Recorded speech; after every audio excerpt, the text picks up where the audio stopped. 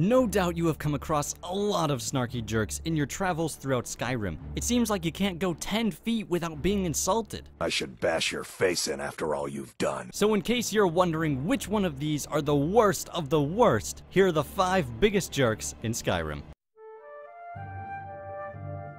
If there is one person in this game that deserves a spot on this list, it is Nazim. This guy is the epitome of delusional self-importance. I actually advise the Jarl on political matters. My input is invaluable, of course. Nazim starts his day by insulting the owner of the Drunken Huntsman's meat. He will then go to spend the majority of his day wandering around the merchant stalls of Whiterun insulting Carlotta's fruit. These fruits and vegetables are disappointing, Carlotta. If you were getting them from my farm, they'd be twice as fresh. That's completely untrue, Nazim. Your farm sucks, and it doesn't even have any fruit on it, you dumb skeever. I think I should have a word with this guy. This harassment has to end. Do you get to the Cloud District very often? Oh, what am I saying? Of course you don't. Are you kidding me, Nazim? The Cloud District isn't even a district, it's one building. And I do get there often. I'm the freaking Thane of Whiterun. I have a house, Carl. I bet you don't have one of those, Nazim. As a matter of fact, this guy doesn't even have his own house. He lives on the 2nd floor of the Drunken Huntsman. That's right, the same people he starts his day insulting. If I were those guys, I would have kicked him out and found a better tenant to rent to. So much for earning your way to the top, Nazim. Even his wife doesn't like him. Looking for my husband, Nazim? Check the Jarl's backside. That's usually where he stuffs himself these days. The majority of the Jarls in Skyrim are terrible. There's Igmund, who's basically the reason for the Stormcloak Rebellion, Layla Lawgiver, who doesn't realize her own town is overrun with corruption, and Sidgeir, who lets bandits attack his people. But if any of them were to be labeled a jerk, it would be Skald the Elder. You're not as dumb as you look. Upon our very first visit to Dawnstar, Skald can be seen harassing 2 retired Imperial soldiers, all because one of them likes to wear their Imperial armor. This isn't over. I'll have you both executed. That's a little extreme, Skald. If you haven't noticed, he's not a fan of the Imperials. As a matter of fact, he is more interested with aiding the Stormcloak Rebellion than he is with defending his citizens from bandit raids or dragon attacks. Speaking of dragons, Skald is under the impression that the dragons are only attacking Skyrim because the Nords have forsaken the 9th divine Talos. Despite dragons having nothing to do with Talos, and Skyrim being the only province to still openly worship him. Now that doesn't make him a jerk, but I just wanted to point out how stupid this guy is also. Continuing on with his lack of care for his subjects, Skald is pretty rude to his servant Bulfric, who is willing to do anything to stop working for Skald, including joining the Stormcloak Rebellion. A servant? Enlisting in the Stormcloaks? Oh, Bulfric. Oh, you're always good for a laugh. As you might imagine, this makes Skald not very well liked amongst his people. He's a fool if you haven't met him already. As a matter of fact, I couldn't find anyone that actually had something positive to say about this guy. You need to work on your PR, Skald.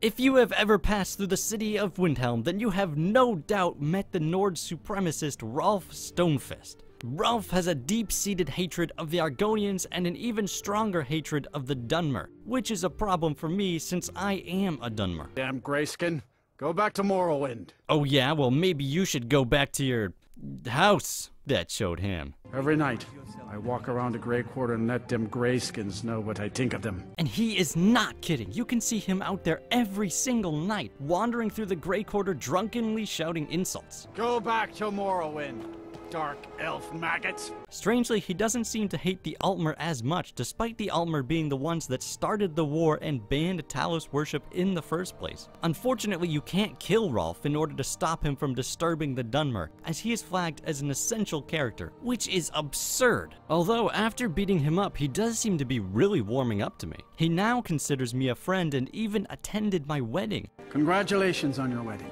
I'm so happy for the both of you. You know what? He's a pretty good guy after all. I think I'll stop by and see how he's doing. Get out of my face. That's it, Rolf. I've had it.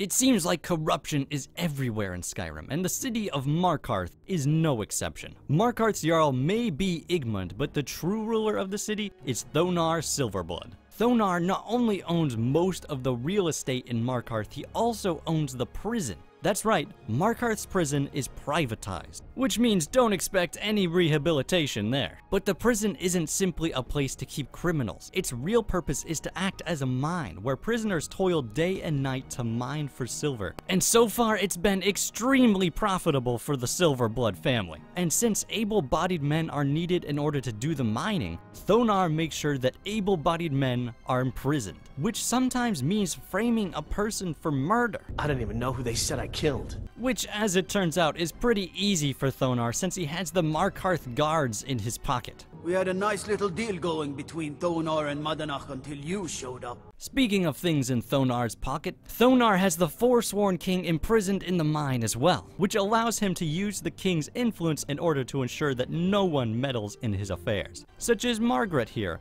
who was an Imperial agent attempting to try and bring the prison back under Imperial control. But the Silverbloods don't just own the prison, the tavern, and the local farms, they also own the bank. That's right, the same guy who's framing people for murder in order to get free labor also has all of your valuables. Alright, we can't let this guy keep getting away with such crimes. It's time to bring the truth to light. You'll never see the sun again, you hear me? No one escapes Sidna mine. No one. Huh. Probably should have saw that coming. Now that we are imprisoned ourselves, we discover that Thonar's control of the Forsworn King wasn't as strong as he thought. And despite the claim that no one escapes Sidna Mine, there is an exit right here, and the king has the key to it. Seems like a bit of an oversight to me. At long last, we're free. Your reign of tyranny is at an end, Thonar. The Reach belongs to the Reachmen. From the very first meeting with Mercer Frey, it is clear that this guy is not a nice person. Don't you have better things to do than disturb me? But he is still the guildmaster, so he probably isn't that bad, right? The first mission Mercer gives us is to infiltrate Golden Glow Estate, which one of the guild's best infiltrators had just failed at. Maybe I'm wrong, but this does kinda sound like he's trying to get us killed. Well, after succeeding at that and a few other missions, Mercer asks us to help track down a rogue guild member and end her for good. Oh, by the way, this is a spoiler warning. I don't want to hear any of that "you didn't tell me about the spoilers" crap, because here it is, okay? Moving on. Alright, I think this is the spot, Mercer. Oh no, I've been shot! Mercer, help me out, pal. Farewell. I'll be certain to give Brynjolf your regards. I thought we were friends. It's all over. I can feel it. Goodbye, cruel world. Oh, I'm alive. Well, it turns out that wasn't the first time Mercer has betrayed a friend. He also killed the previous guildmaster of the Thieves Guild, Gallus, and then framed Gallus's lover, Carlia, for the murder. But Mercer's crimes do not end there. Mercer has also been stealing gold from the Thieves Guild, which I'm surprised is not a more common problem. But as they say, honor among thieves. Or is it no honor among thieves? But Mercer's greatest crime was that he stole a Daedric artifact from the prince Nirmina, which he promised to protect from being stolen. Come on, Mercer, that oath was stronger than a pinky promise. This, of course, means we're gonna have to kill him for his crimes. What the hell? That's not usually what happens when people die. The deed is done, let's head back to the Thieves Guild. So, you're Brynjolf's new protege, eh?